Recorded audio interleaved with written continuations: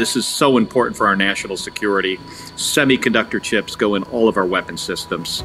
But everything from your cell phone to your vacuum cleaner, the price of semiconductors have gone up, and it affects the costs for so many things for Americans. So this is going to bring down costs, secure our national security, and we're not going to have to worry so much about the actions of an adversary, meaning China, when it comes to our supply of semiconductor chips. And this is on U.S. soil.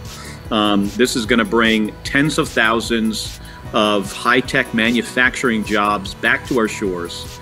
And it's going to increase production in semiconductors dramatically. We used to be at 40% of worldwide production. Now we're at 12%. This is going to get us moving back in the right direction.